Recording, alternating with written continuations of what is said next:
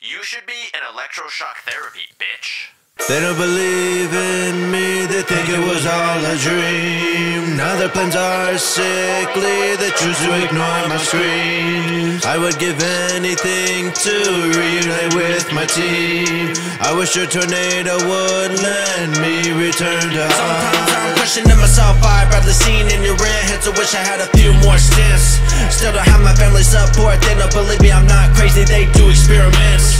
These doctors talking down to me, saying it's all gonna be alright, have perseverance. Haven't heard it out loud, but I know they're thinking about labatomy like my brain's a clearance. What did I do to deserve to have such a unique and magical, unlikely experience? All my drawings and accounts of a wonderful world are dismissed, kind of thrown in the trash bins. No one's even trying to hear me at all, even the nice orderly really just nods and grins. If I can't get out of here before the treatment continues, then that means evil wins. I think it sounds like I'm going into electroshock therapy. This mad scientist stuff actually working is a rarity.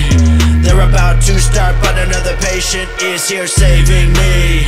We take each other's hands and we run out of there with glee. The witchy old nurse is in her pursuit, but we're fast, thankfully.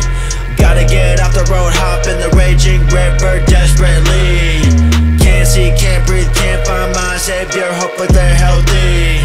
Find my way to the dirty shore just to run into those I flee.